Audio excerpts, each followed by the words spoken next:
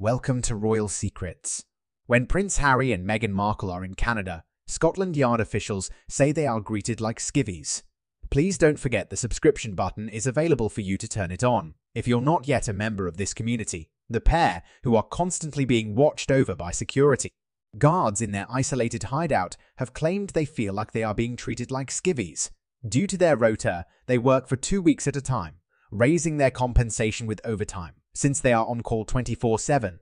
Dai Davies, a former head of Royal Protection, stated, "I would consider running errands and going shopping beyond the remit of the close protection personnel. Since close protection is their top goal, they must adhere to them like glue.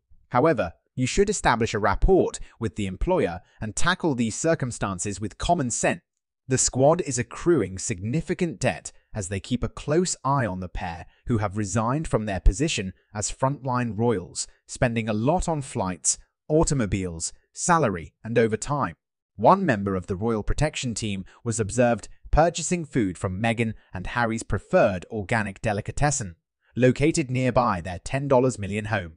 Around the couple and their 9-month-old son Archie, a team of up to 15 highly trained close protection specialists, including some Canadian Mounties, are on duty.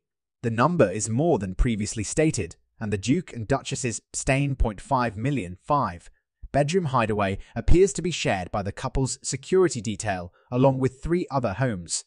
Despite the fact that the men are glad to be working, a royal security source claimed last night that they sometimes feel as though they are only picking up groceries and takeout.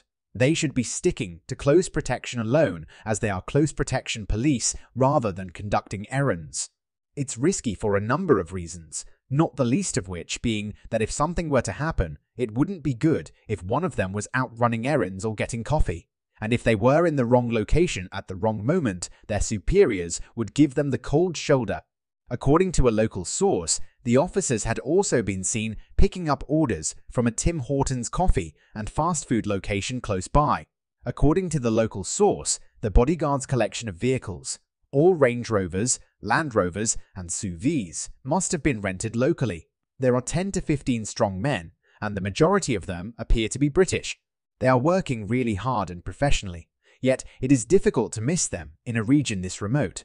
The cops' comments came amid a dispute about who would pay for the protection of the Sussex, with a cost-sharing exercise between Britain and Canada being anticipated. The team's highly skilled British members met police detectives who may make up to so 100,000 a year, frequently switch between Britain and other countries. Additionally, at least 4 guards are typically present when Harry or Meghan travel. Harry and Meghan's spokeswoman declined to respond. He can imitate most individuals. He excels in accents of any kind. The Queen Consort also lauded her husband's role as a grandfather, admitting that the youngsters love him and appreciate the King's natural ability to make them laugh, which frequently entails him crawling on the ground with them and showing them things in the garden. Prince William and Kate, Princess of Wales 3 children, Prince George 9, Princess Charlotte 7 and Prince Louis 4, as well as Prince Harry and Meghan Markle's 2 children, Archie Harrison 3 and Lilith Diana 1, give Charles a total of 5 grandkids. Bye-bye, see you next time. He can imitate most individuals. He excels in accents of any kind. The Queen Consort also lauded her husband's role as a grandfather, admitting that the youngsters love him and appreciate the King's natural ability to make them laugh, which frequently entails him crawling on the ground with them and showing them things in the garden. Prince William and Kate, Princess of Wales's 3 children, Prince George 9, Princess Charlotte 7 and Prince Louis 4, as well as Prince Harry and Meghan Markle's 2 children, Archie Harrison 3 and Lilith Diana 1, give Charles a total of 5 grandkids. Bye-bye, see you next time.